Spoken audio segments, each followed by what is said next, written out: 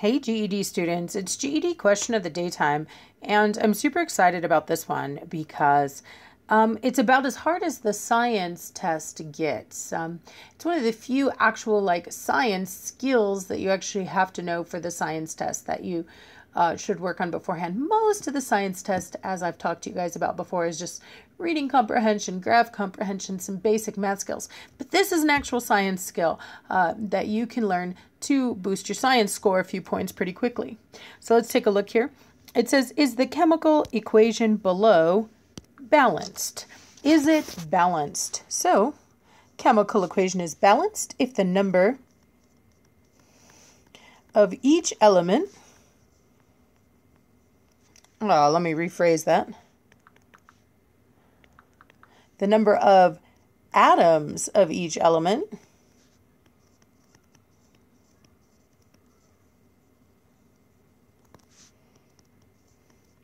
is the same on both sides. So just like a math equation, a science equation has two sides, okay?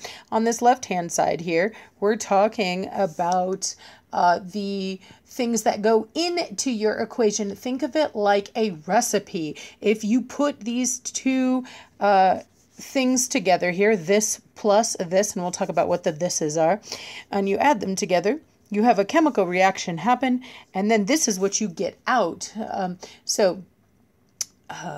science terms for them are reactants and products, but just think of it just like we do in math, like a left-hand side and the right-hand side. Basically, we need the same ingredients that we put into it to be the ingredients that we get out of it. Now, they'll be mixed in a different way after a chemical equation. We'll see things moving around, but we should have the same number on each side. So the basic skill here is counting atoms. If that's what we have to do to see if we have the same atoms on both sides, you have got to be able to count atoms. Okay, now we have a previous video you can watch on this if you've not seen it before, where I did a simpler problem, but building on that knowledge, there's two different kinds of numbers you're going to see. There's these little numbers on the bottom here. Those are subscripts, and those subscripts give you the recipe to make a certain molecule. They'll give you the number of atoms in the molecule. Okay, so for example, you guys are super familiar usually with H2O. We talk about water very frequently as H2O. What does this little H2O mean? It literally is a recipe to make a molecule of water. It says if you'd like to make a molecule of water, take 2 atoms of hydrogen and an atom of oxygen, and you will make a little piece of water, a little molecule of water. Okay, now the number out front, the coefficient out front, the big number, the one with its feet on the floor, that one will tell you the number of molecules in the recipe.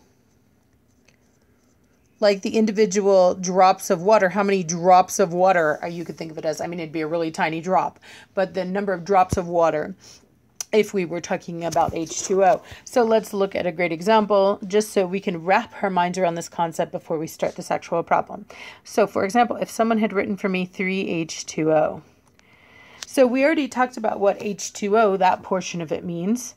It means that to make a single molecule of water, I'd have to take 1 atom of oxygen and 2 atoms of hydrogen, and my water always looks like a little frog face.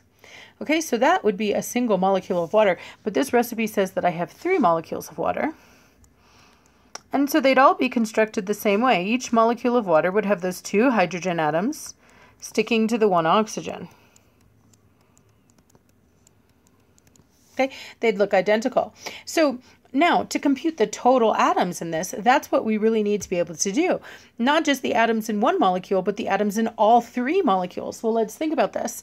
I had these 2 hydrogen, 1, 2 hydrogen happening 1, 2, 3 times. 2 atoms 3 times. A total of 6 hydrogen atoms. And I hope that you noticed there that all I had to do was multiply the subscript together with the coefficient. And I could see that I have 6 hydrogen atoms here.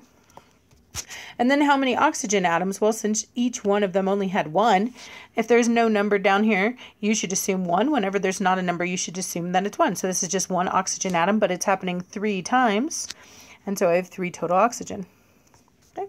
So you can see how to count atoms here. So now let's do it with the particular problem we've been given.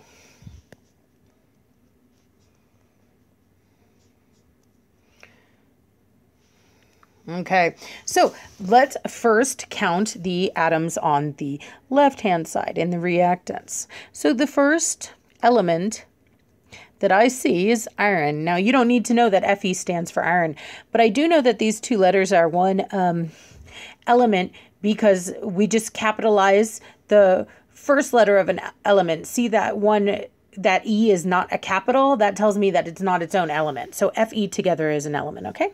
Now we can see that each one of the molecules has 2 atoms of iron, this Fe. However, we know that we have 2 molecules. So 2 atoms in each one of the 2 molecules will give me a total of 4 atoms. Okay. Now let's look at the next element I see. The next element I see is an O, which stands for oxygen, but again, you don't need to know that. Now again, take a look at the way this O is represented. It also has a subscript that comes after it. So that's 3 oxygen elements. But look, this is part of this same recipe. See how it's all shoved together like this?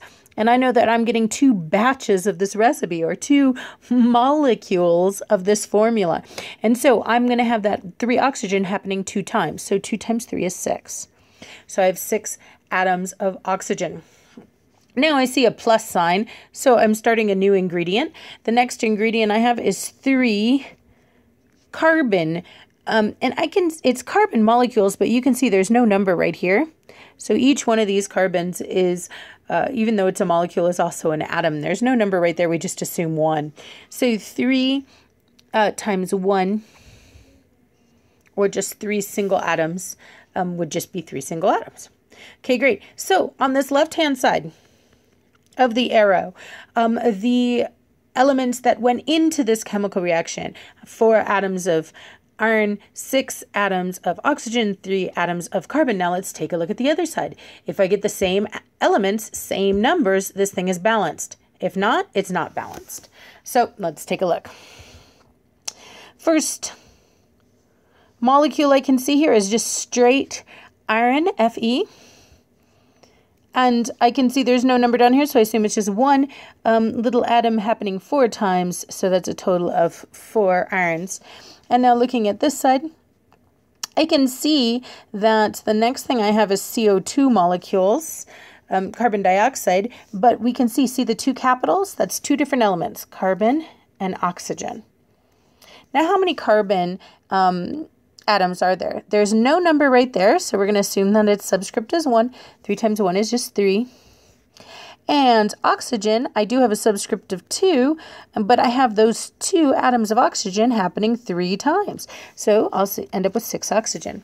So let's take a look. 4 iron, that's balanced. 6 oxygen, that's balanced.